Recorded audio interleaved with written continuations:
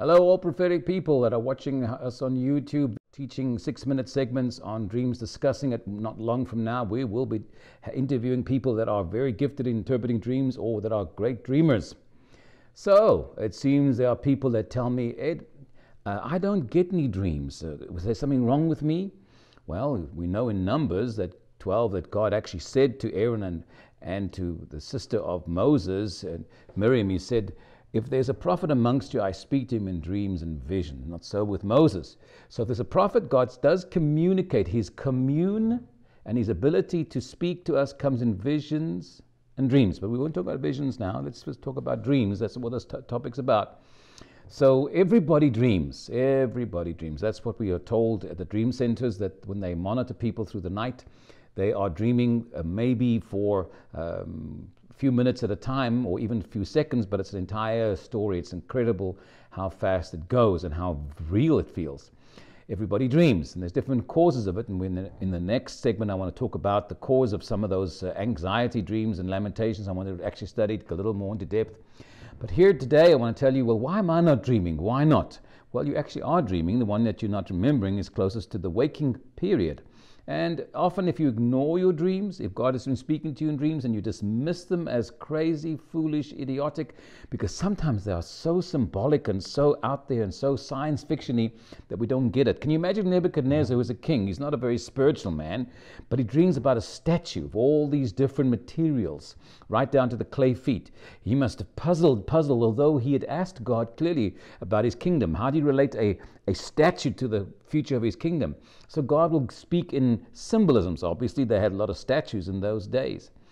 But to prepare your spirit to be receptive to dreams, and you need to first of all open your faith and your heart to it. The reason is Romans 12 verse 6 says that we prophesy according to the measure of faith. So faith and prophetic things are directly linked. Now, if you understand that if you're going to get a word from the Lord, you need a vision and a dream. Your dream comes when you're sleeping. You don't need faith to dream, but you need to prepare your spirit. Now, in the book of Acts, chapter 16, and I was reading from the verse 9, during the night Paul had a vision of a man of Macedonia standing and begging him. And coming over to Macedonia to help us, after Paul in verse 10 had seen the vision, we got ready to once leave for Macedonia. Now, first I want to discuss quickly this briefly. It was at night time. It was late. They'd already had a resistance in moving in certain places, but they had a difficulty hearing from God, and it was only at night time that Paul had, it seemed late at night, maybe right before he's falling asleep. They called it a vision. Some places called it a dream, different interpretation, but he had an impression of the Lord.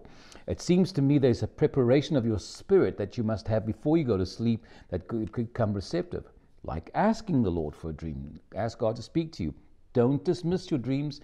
Pay attention. They're like God knocking on your door, inviting you to come and explore and meditate, pursue, unfathom, unravel this dream that God can speak to you and you can pursue him. He's very keen for you to do that. For you to stir up those dreams again, if you have somehow dispatched them, stopped them, caused them to not happen, just pray and ask God to give you dreams again, as he does, or awaken you in your dreams, or to stir it up, or help you remember the dreams that he gives you, that he can speak to you. You can ask him again, Lord, speak to me in the dream. I need to speak to me. He can speak to you any way he wants to, but open yourself up and let the Lord work to you. I do recommend you make a habit when you feel the dreams impressed upon your spirit to write it down. Do not dismiss it as strange and foolish. We would love to hear your comments down below. We'd like you to like us. We'd like you to subscribe and ring that bell. It helps us a whole lot in this channel, and we will be really moving on this thing a whole lot more. Tell your friends about this channel, and send in your questions to email on our website, propheticlife.com. Email us or ask it even in the comment below.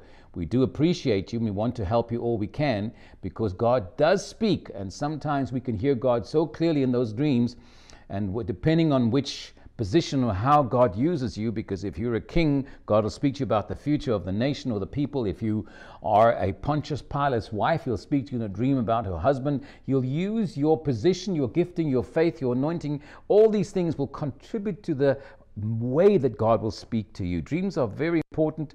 You don't need faith to dream. You don't even have to be a believer to hear from God in dreams, because God loves us and we are spirit, and our spirits are totally open to that arena. The doctors tell me that the gray matter is inexplicable. They don't know what it does. They know different parts of the brain have different functions, but the actual gray matter, nobody can actually explain.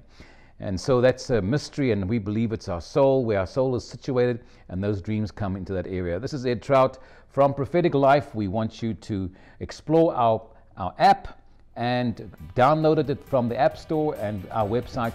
We do love you. Write us whenever you can. Comment. We are here to serve you. God bless you.